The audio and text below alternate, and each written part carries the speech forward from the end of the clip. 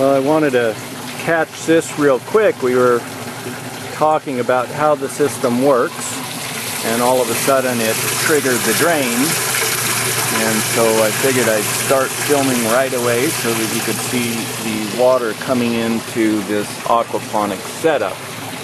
So what just happened a minute ago is that the water inside the tank, see if I can get that light here, it got high enough that the water coming across that elbow came in here, and it's just in a hole inside this little plastic bottle on a little fishing line. And when the bottle fills up, it drops down, and when it drops down, that opens the flush valve inside the tank, so just like that from the weight. And then after the water in the tank has drained out into the aquaponic setup, then the bottle comes back up and off it goes. So then the water just sits there, and underneath the clay everything is moist, whereas up on top it's not. So the way this first simple aquaponic setup works is the fish are in here, and this is dirty because, well, it's not really dirty, it's got kelp in it, which is to feed the plants, and the fish are fine. You can also see some duckweed that the fish like, and these are some little shy baby fish.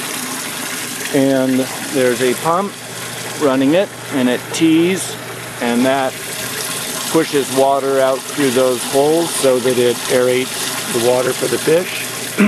And then on the other side, it comes up to here, fills the top, and up here is growing duckweed. And then there's just a little siphon valve that allows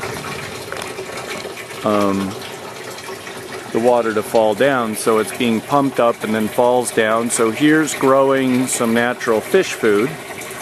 From there, the water falls down into this reservoir, just made out of, again, another barrel.